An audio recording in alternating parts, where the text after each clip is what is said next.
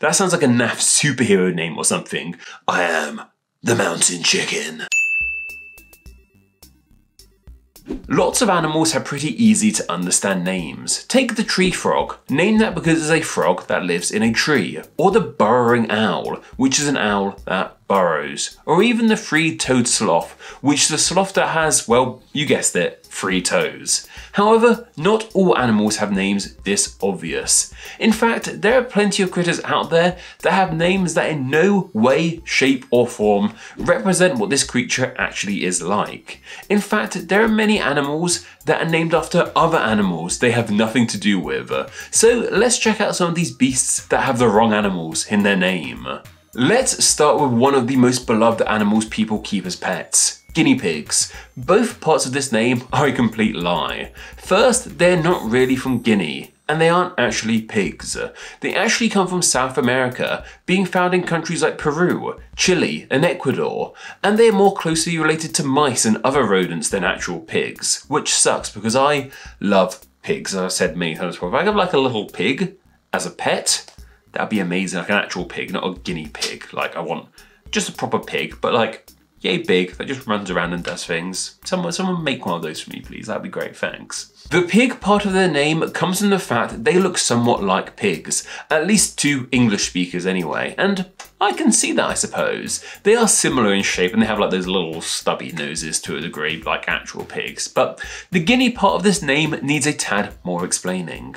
Guinea actually originates as a location name from Africa, housing the modern countries like Guinea and, well, Equatorial Guinea.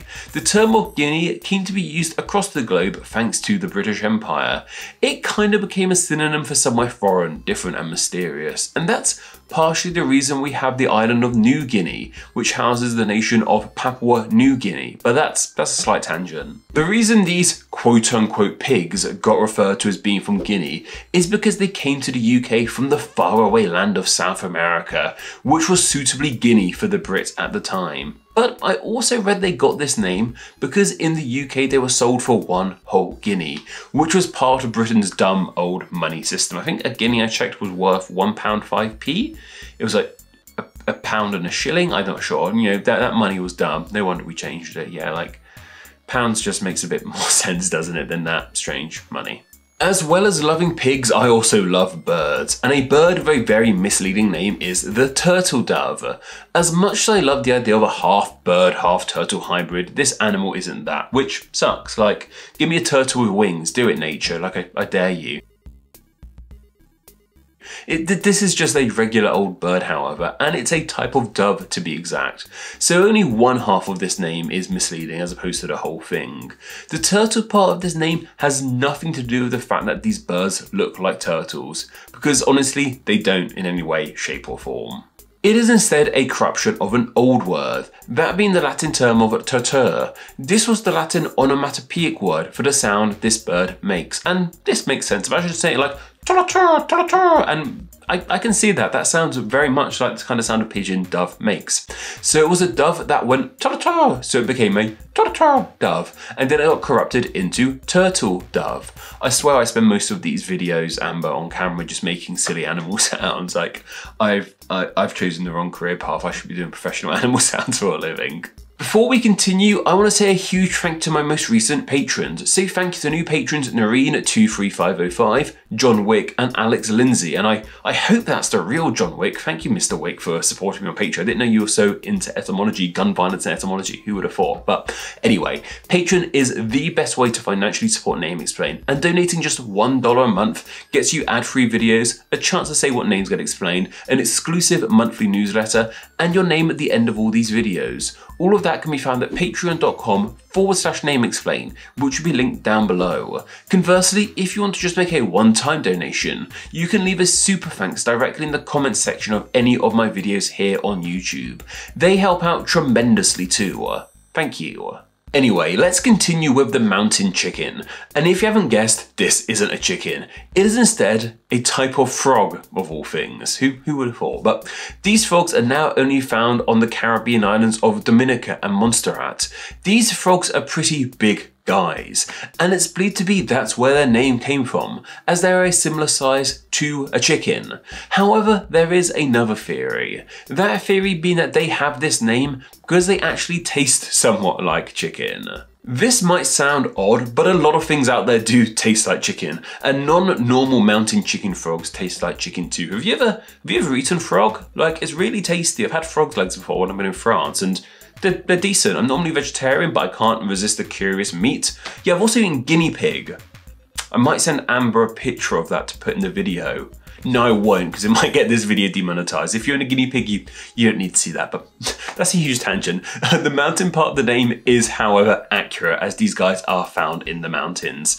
And this frog actually has some more accurate names too, like the white-lipped frog and the giant ditch frog, though neither of those are as fun as mountain chicken. That sounds like a naff superhero name or something.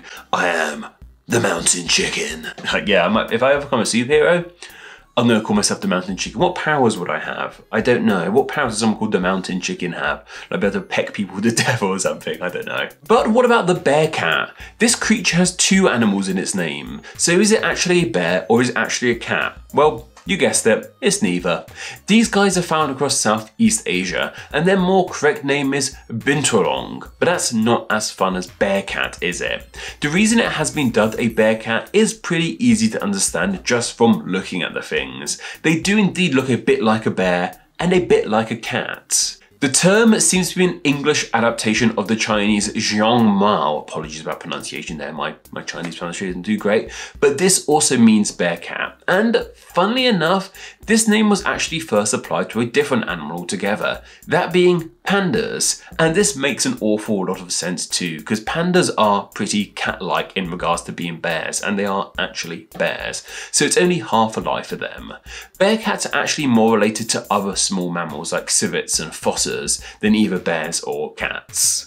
Finally, let's talk about all the creatures with fish in their name that aren't actually fish. To name a few, we have starfish, jellyfish, cuttlefish, various shellfish, crayfish, and even silverfish that don't even live in water. All these fish that aren't fish are relics of the English language's past. There are lots of words we use today for very specific things that were once way more vague in their meaning. For example, apple was once the word for any piece of fruit, and then when we wanted to reference a more specific fruit, we would add a word to apple. That's how we got a term like pineapple in English. This was the case with the term fish too. In the past, we would slap the word fish onto pretty much anything that lived in water. It was only after some time, fish came to mean a more specific kind of sea dweller. You know, the ones with gills and the fins and all that kind of stuff. Though some actually argue that there's no such thing of a fish at all, but that's an argument for another time. But this is how we ended up with so many things that live in the sea which distinctly aren't fish being called fish. And in regards to silverfish, they apparently got that name because of the way they move, which is apparently very similar to how fish swim. I mean, I didn't check that because, I don't know, I don't really like little wiggly bugs that kind of freak me out. But I've seen silverfish in Minecraft and they look a bit more fishy, so that's something. It is really odd that we have so many animals named after the wrong animal, isn't it? But you know what? That's not even all of them. Let me know about any other animals named after the wrong animal that I might have missed out on. Also, please suggest a topic down below, which we could cover in next Monday's Name Explain video. It could be about literally anything, and the topic area can be as niche or broad as you like. I will then choose 3 of those topics and place them in a poll exclusively for my patrons to vote on. Then the winner from that poll will be the topic covered in next Monday's Name Explain video. You can vote in that poll, as well as enjoy many other great benefits by visiting patreon.com/Name Explain, which will be linked down below, and by donating just $1 a month. Thank you. Anyway, that's more than enough for myself. Don't forget to go follow me on Instagram where I'm Name Explain YT, and don't forget to go join the Facebook page Friends of Name Explain, where you can chat with myself and many other name nerds. Okay all, take care.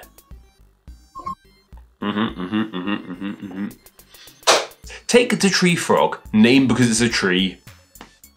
It's not a tree, it's a frog. It's a tree that lives in a frog. This was the Latin onomatopoeic word for a dove, and then that got interrupted. Apple, like how the kind of sweet sweller. Let me know about any other